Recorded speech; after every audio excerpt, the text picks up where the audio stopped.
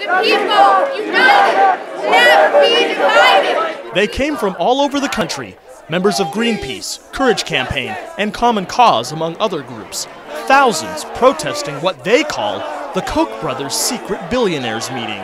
The Koch brothers have been able to operate in secrecy and to use vast amounts of their personal wealth to control our democracy. Brothers Charles and David Koch run the Wichita-based energy conglomerate Koch Industries, the second largest private company in the U.S. For the past 8 years, they've privately met with wealthy corporate leaders at the Rancho Las Palmas Resort in Rancho Mirage. Demonstrators say what they're really doing is funding anti-environmental legislation and climate change denial groups.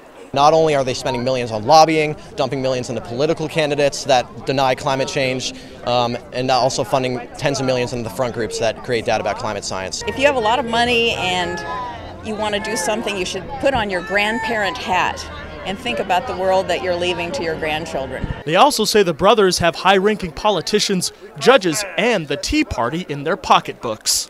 These judges are getting paid millions of dollars from the Koch brothers to support the bills that he wants passed, the bills that don't stop their polluting. Riverside County Sheriff deputies blocked the resort from protesters. Deputies arrested 25 people. Some attending the private meeting sat and watched the protest unfold. No justice, no peace. People inside the meeting declined an on-camera interview. However, a spokeswoman for Koch Industries did issue this statement. The purpose of this conference is to discuss solutions to our most pressing issues and strategies to promote policies that will help grow our economy, foster free enterprise, and create American jobs.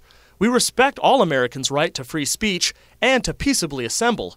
It is disappointing that some members of the group protesting today made the choice to not be respectful of the community or our right to meet. The protesters also hope to bring to light a controversial Supreme Court ruling.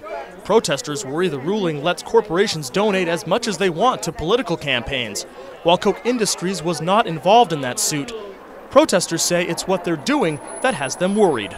I know that I, as a citizen, I feel like my vote has less power now that I know that they can invest all of their billions. Whether you're a liberal or a conservative, it doesn't matter. But I want things to happen through a vote of the people, not through what you can pay for. Rodney Wardle, News Channel 3 HD, Rancho Mirage.